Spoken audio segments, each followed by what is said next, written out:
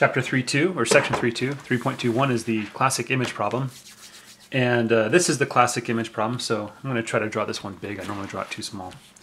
So we have some charge Q sitting above an infinite plane, which I'm going to represent with a rectangle, which does not do it any justice. Infinite planes extends everywhere. And so it's sitting a certain distance, a d, above that plane. And then because of that charge, obviously to cancel out the electric field within the conductor, make sure the potential is constant, there's going to be some accumulation of charge to kind of cancel out that field. And the question is what is the potential above that plane? How does it work? We're not worried about anything below the plane. We're just worried about everything above. We know it's not 1 over 4 pi epsilon naught Q over R, because that would create, below the plane you'd still have a potential, you'd still have an electric field and stuff. So it's definitely not that. The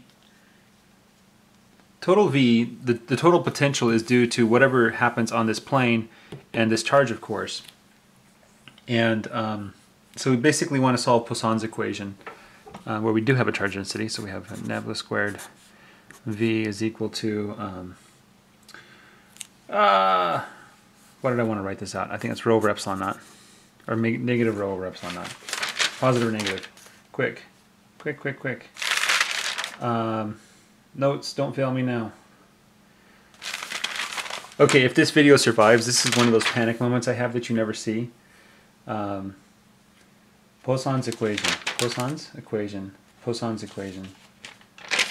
Negative or plus.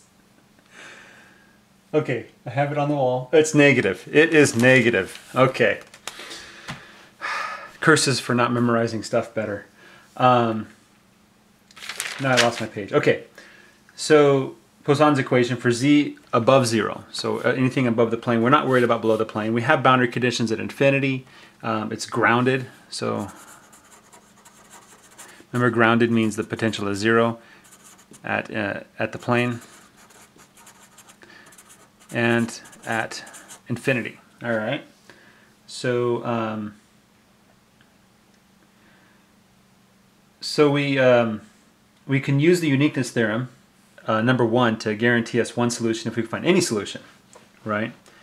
And if you tried to brute force this one, you would get nowhere quickly. So we're not going to solve this problem. This is too hard. So we're going to solve a different problem. We're going to pretend that we have a charge above, the z-axis, a certain distance d, and then below that, at the distance d, we have a negative charge equal and opposite.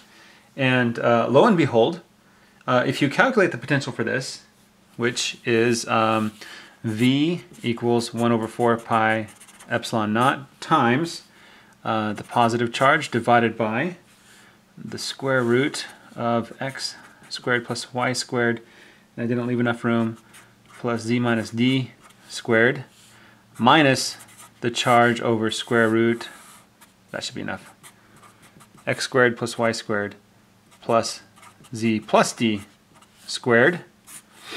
When you set z equal to 0, guess what you get? Well, that becomes 0. That becomes 0. You have this becomes plus d squared. This becomes plus d squared. And so you have q over this minus q over the same thing. You have 0. And so we've satisfied the boundary conditions. Well, also at infinity, when you go off in any direction, the denominator grows and grows, it becomes 0. So we satisfied the boundary conditions with this equation, even though we solved a completely different problem, which is the beauty of the uniqueness theorem. So we are done. That was a quick video. Hope you enjoyed it.